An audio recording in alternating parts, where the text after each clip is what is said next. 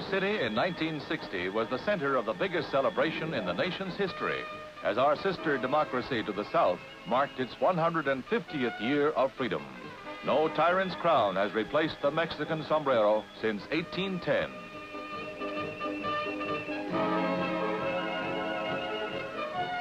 The spirit of Mexico's Padre Hidalgo, who first sounded the grito, the cry for freedom, sends the cry into our century, as Mexico's President Lopez Mateos greets diplomatic missions of well-wishers from all over the world, among them missions from Germany, United States, Canada, and Great Britain.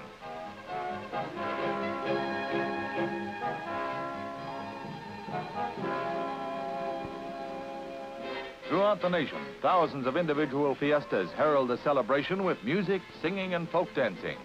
Mexicans fought fiercely for freedom from Spain, and the preservation of Mexican cultural traditions is a pride to them and a joy to the world.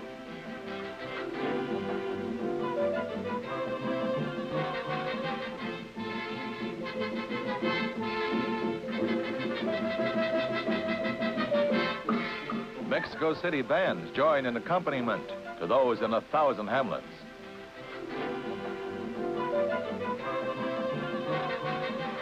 President Mateos heartily joins both festivities and duties of state as he arrives to place a wreath at the Monumento de la Independencia.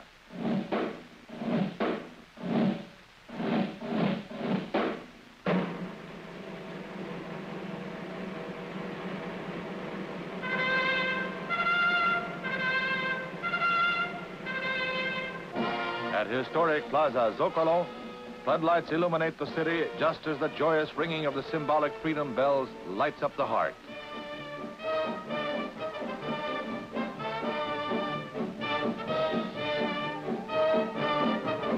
Here at the historic church of Dolores Hidalgo, on the very site where the grito was first sounded, President Mateos comes to repeat the symbolic observance of the event.